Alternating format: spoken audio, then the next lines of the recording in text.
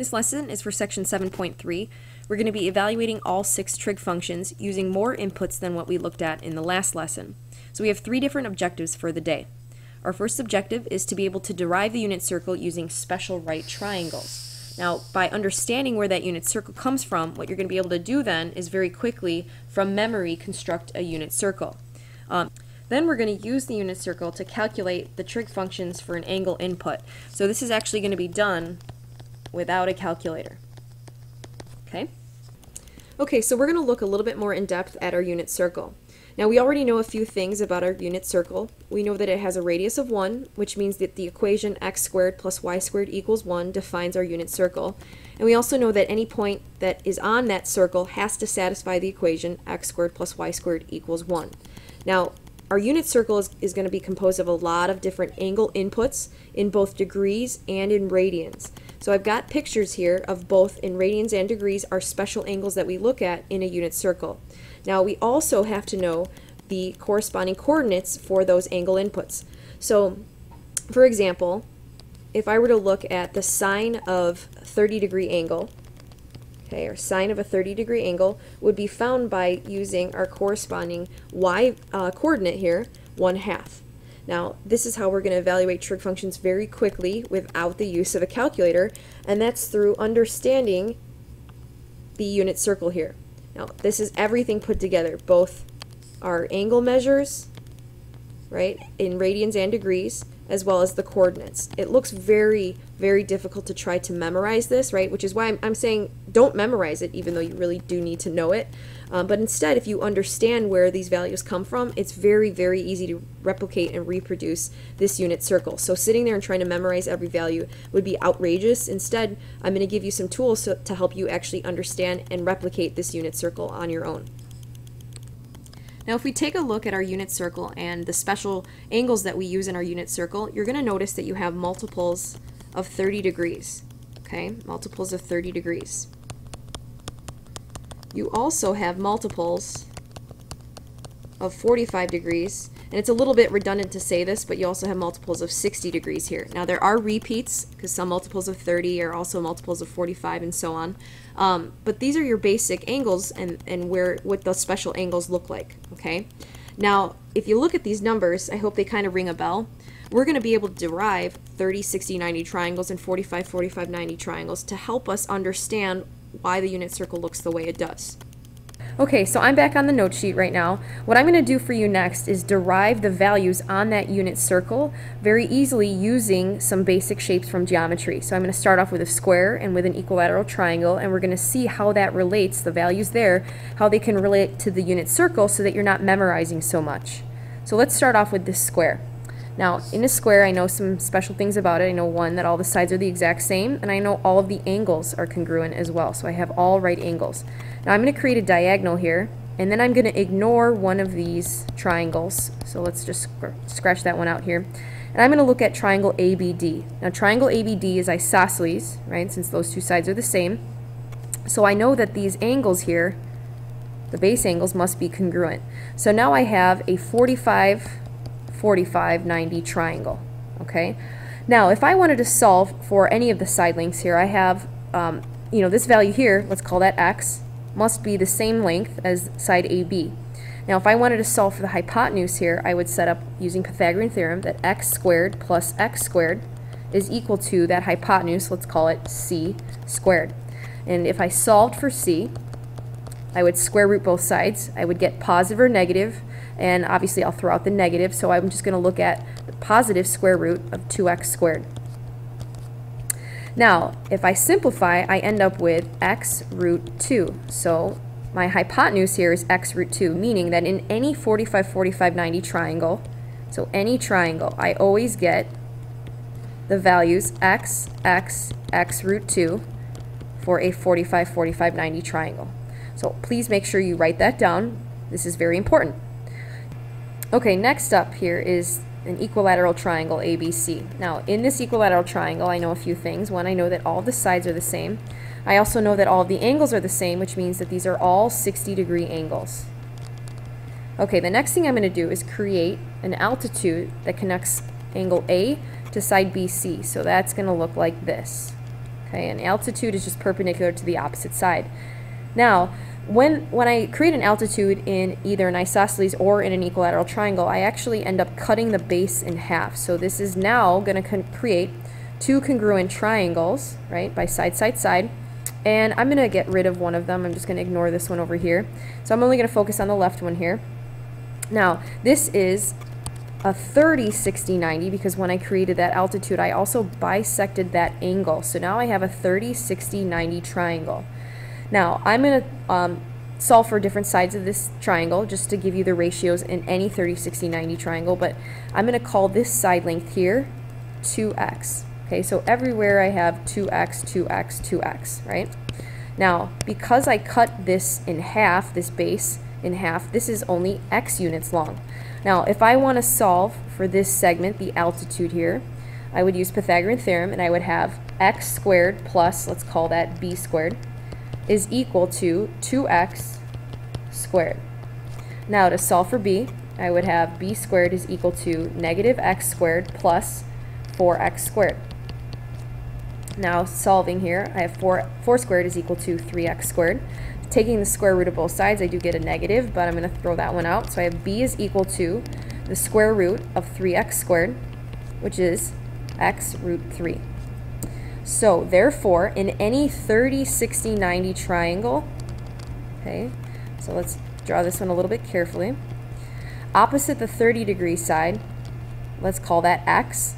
Opposite the 60-degree side, let's call that x root 3. And across from the 90, the hypotenuse, we'll label that as 2x. So this is a general form for any special right triangle in the form 30, 60, 90. Okay?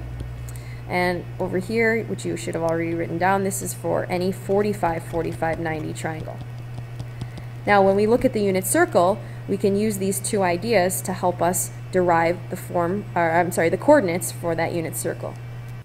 Okay, now that we know the basics for our 45, 45, 90 and our 30, 60, 90 triangles, we can use those triangles, because if I just create a triangle here, a 30, 60, 90 triangle, with a radius of 1, which means that this hypotenuse here is 1, I now can get the y value here, this side length here, and this side length, which would correspond to my x and my y coordinate.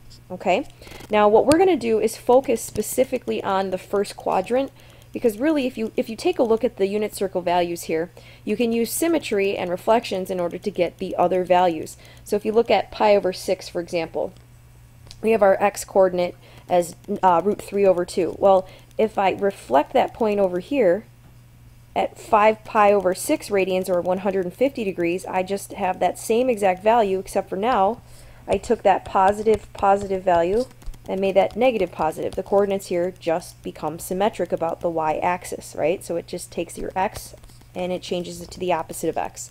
That's all that it's really going to do.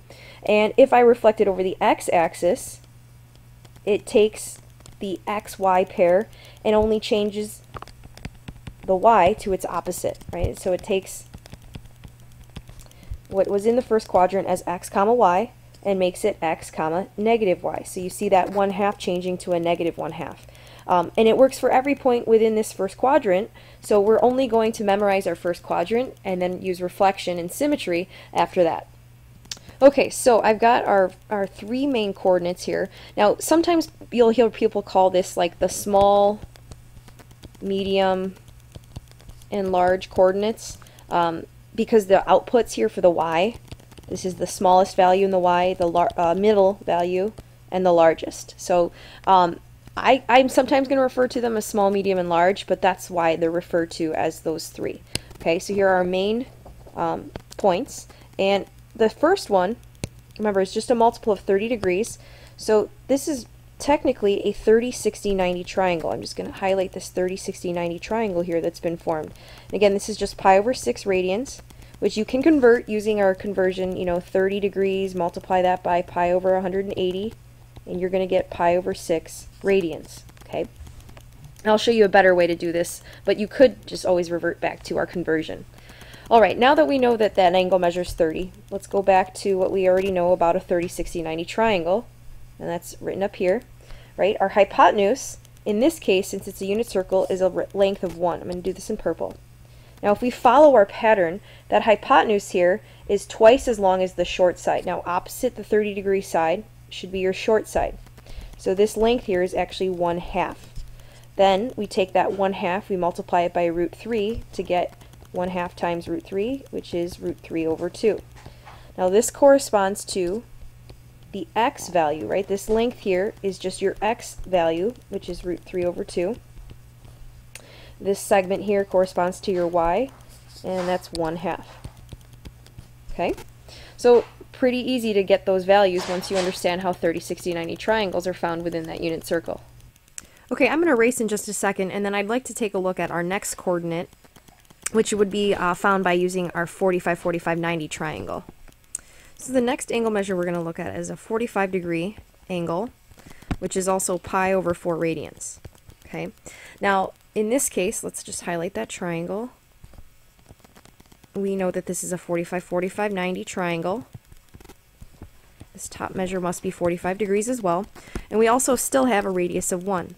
Now, if we use this shortcut here to find our side lengths, we're going from our long side to these two sides here. So we're simply going to have to divide by root 2 in order to get this side length. So if I take 1 and I divide that by root 2, you might see some people leave that as 1 over root 2. I'm going to rationalize the denominator here.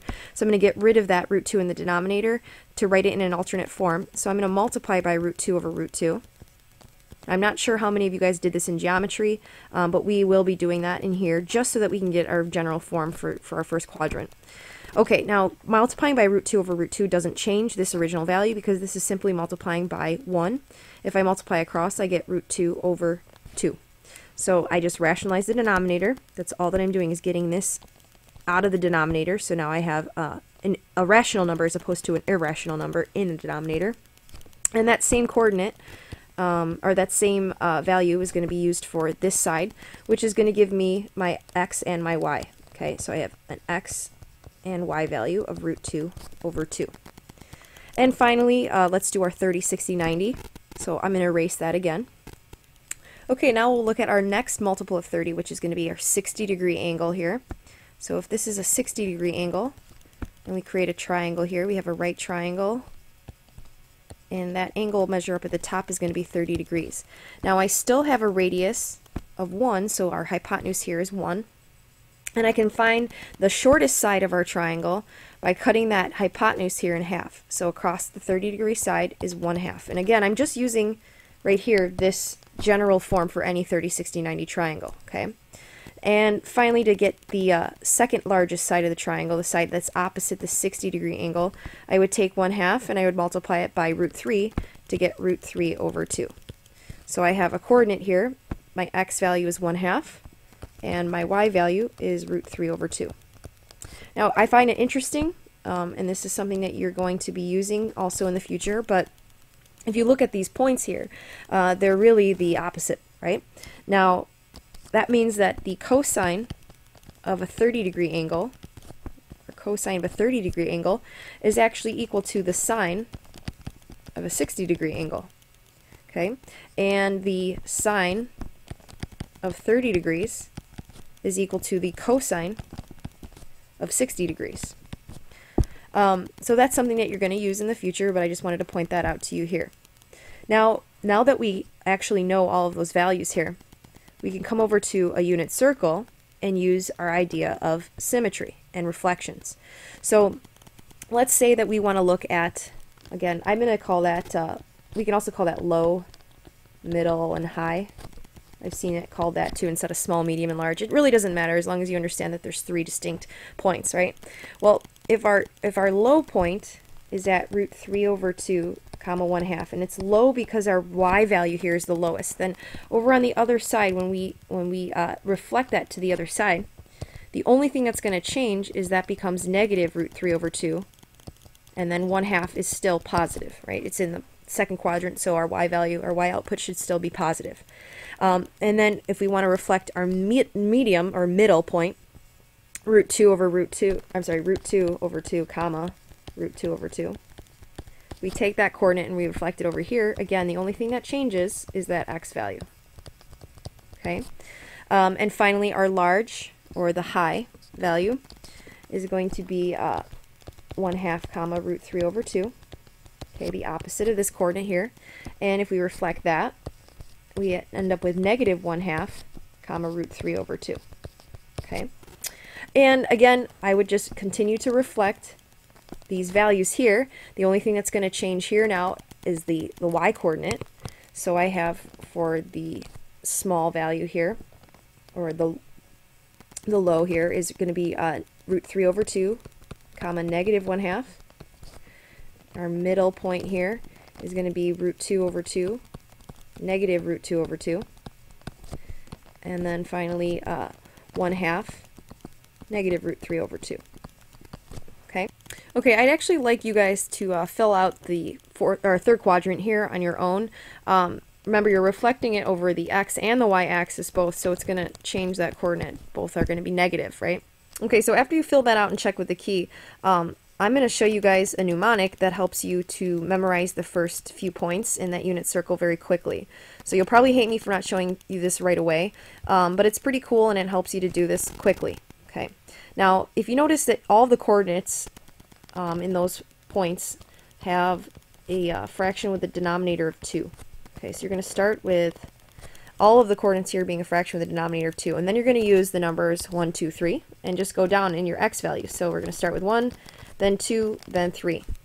Then for your y values, you're going to start with 3, then 2, then 1. So you're going to go in descending order.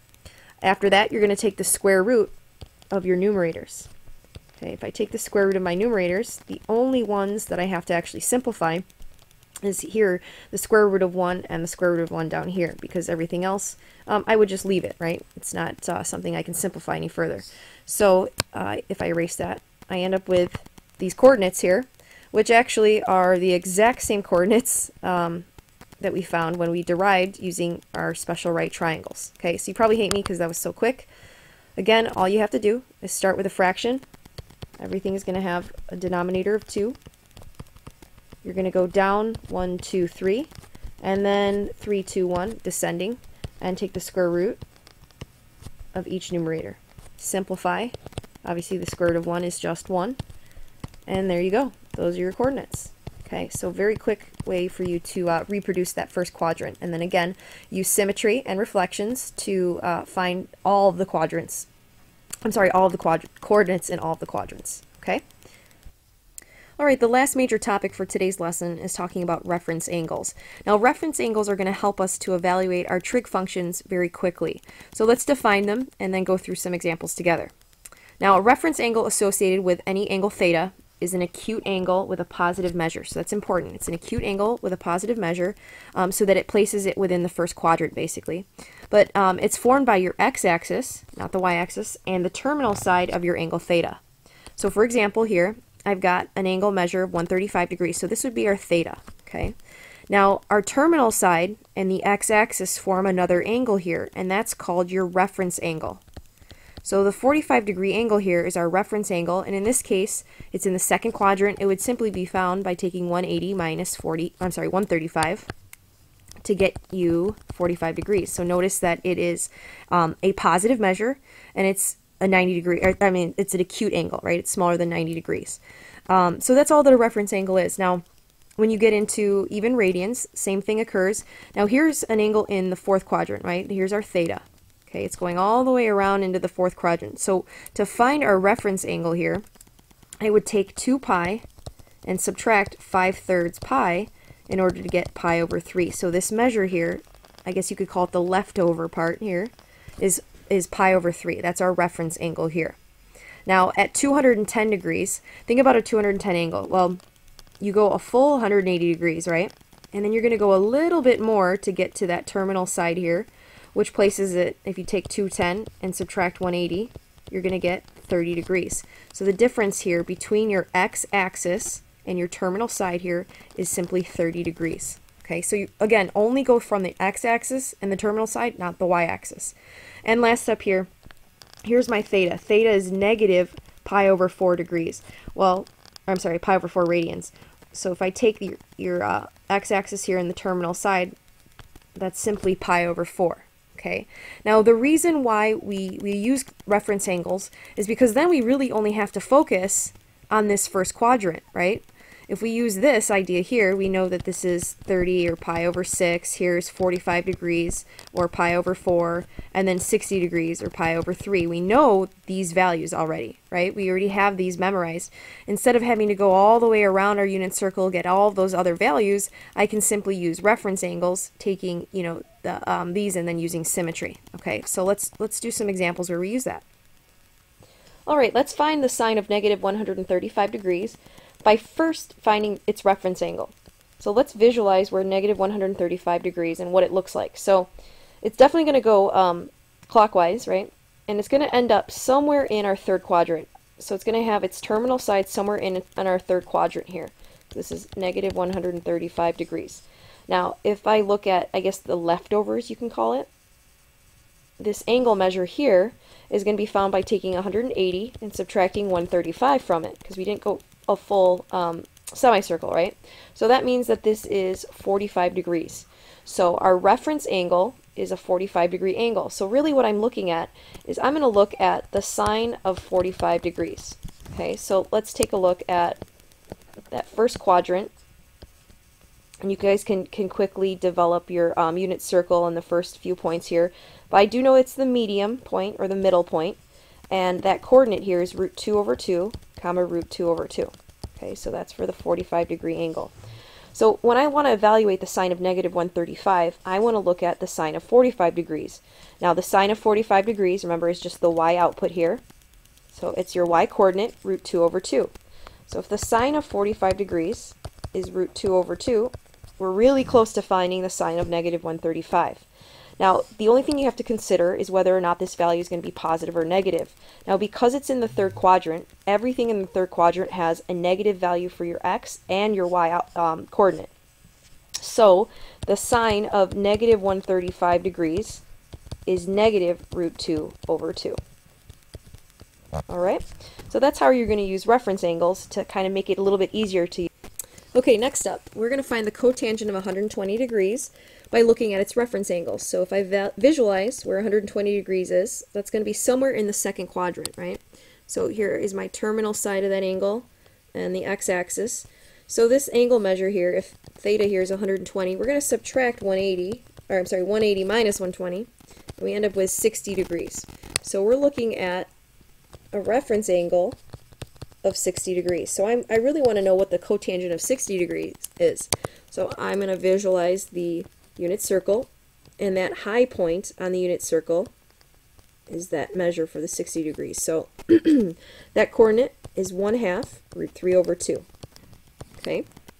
Now, if I want to evaluate cotangent, that's simply the reciprocal of tangent, right? So this is 1 over the tangent of 60 degrees.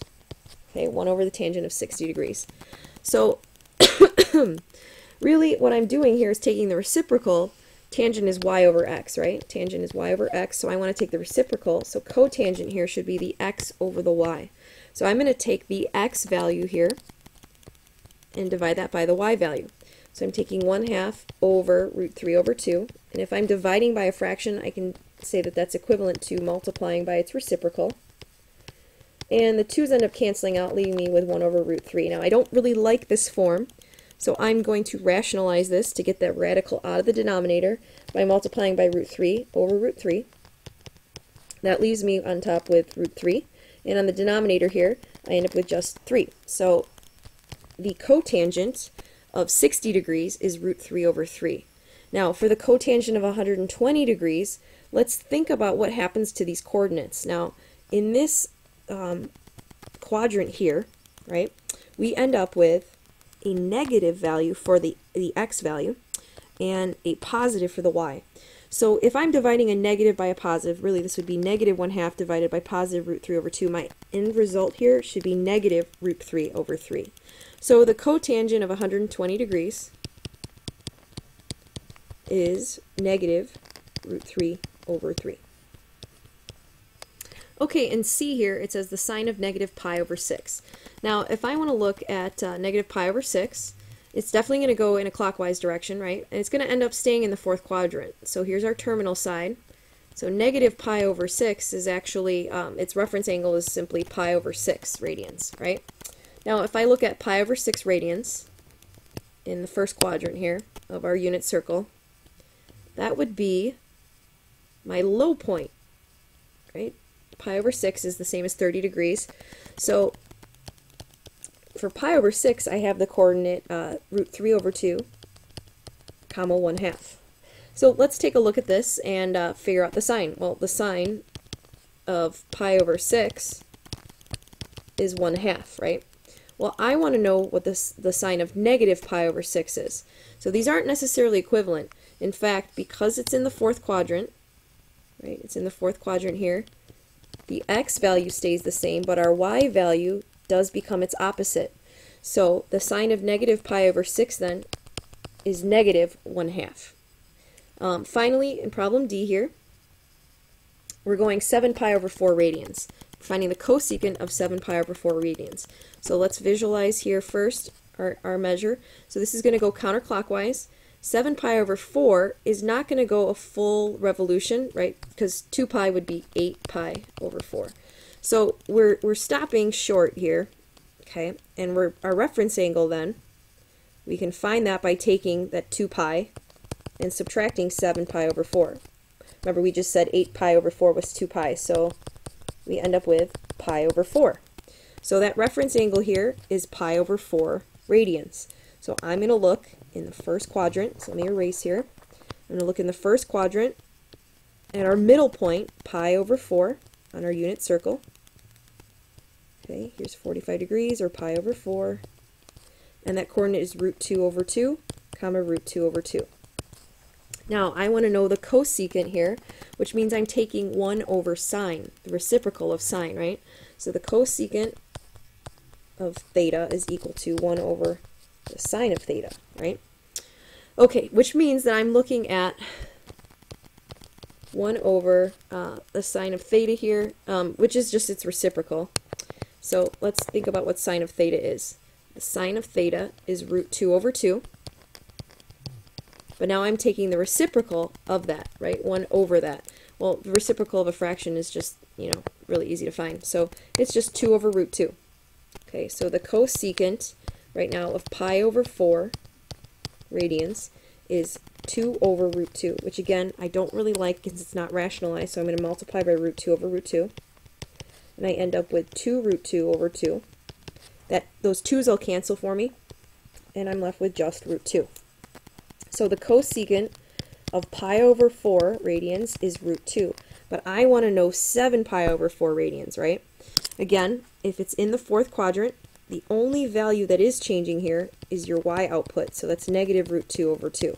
Since it's a negative root 2 and we are looking at that value anyhow, this whole value here should be negative when we find, whoops, I should have written it twice. All right, cosecant, here we go, 7 pi over 4 is equal to negative root 2. That's right, it's the opposite of that. All right, that is the end of the lesson. Come tomorrow with any questions that you still have on this stuff. It's not quite easy, especially if you're not familiar with the unit circle, but once you do get, the idea down of the unit circle and how you can use symmetry and reflections, you'll be fine. All right, so good job. I'll see you tomorrow.